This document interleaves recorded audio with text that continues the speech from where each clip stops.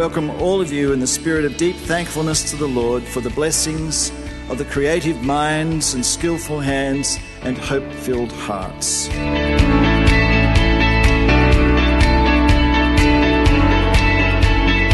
I'm here to officially open the building to see what it's like to be back in prep school. One thing I ask you to remember though is that every day of your life from this point on and before is an adventure. New experiences, exciting journeys, new friends to make, new learnings at every hand.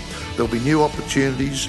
Every day is a chance to grow, to be yourself, to try your hardest and do your best. This isn't rote learning, this is interactive and experiential learning, and it offers these youngest students the very best start to education that is possible.